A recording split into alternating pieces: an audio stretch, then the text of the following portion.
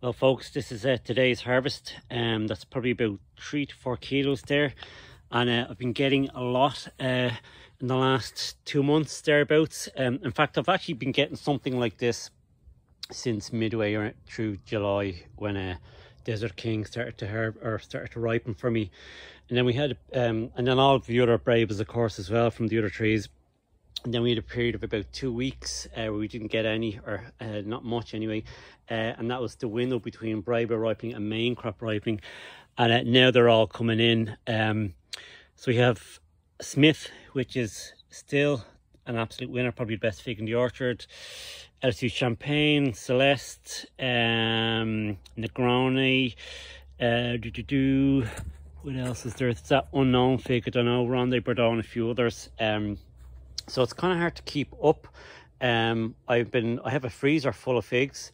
I'm eating a ton of figs every single day, and I've started dehydrating figs just to try and get through them all. I wouldn't be surprised if I have given myself diabetes with the amount of them that I'm eating.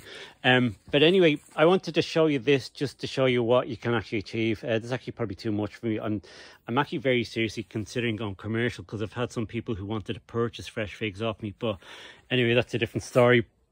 So part of the reason why I think I've been getting such a good yield this year, despite the absolute horrendous summer, I actually think this is the worst summer we've had in a good few years, certainly worse than last year, which was also atrocious.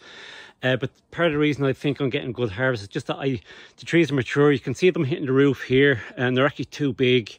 And I think maturity plays a big part in just general robustness, if that's even a word, and productivity.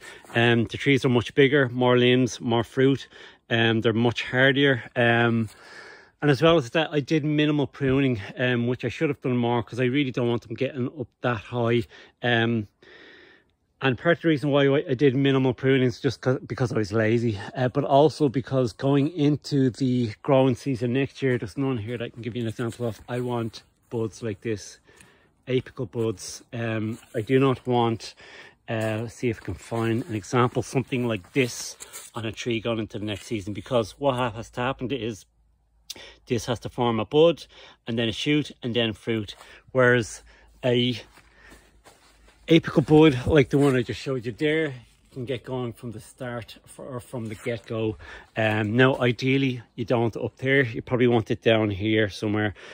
So you see some of these green shoots that have come up from the base. I'm going to leave them and cut out all of these this old lignified wood here that's probably about 2 or 3 years old now. Ideally as well, you probably don't want green wood going into the winter, so I should have nipped the bud at the top of that to help that lignify. You see the lignification starting there. But to be honest, it's quite mild here in Ireland during our winters, and I have a polytunnel, so they get through the winter no problem. And figs are actually hardier than you might expect. But that's how she's looking at the moment. I'll probably have a lot less figs next year, because I probably will do a hard prune on most of them. There's just not enough airflow, and light is becoming a problem for some of the plants that I'm growing down in these beds lower down here. But yeah, too many figs. There you go, folks.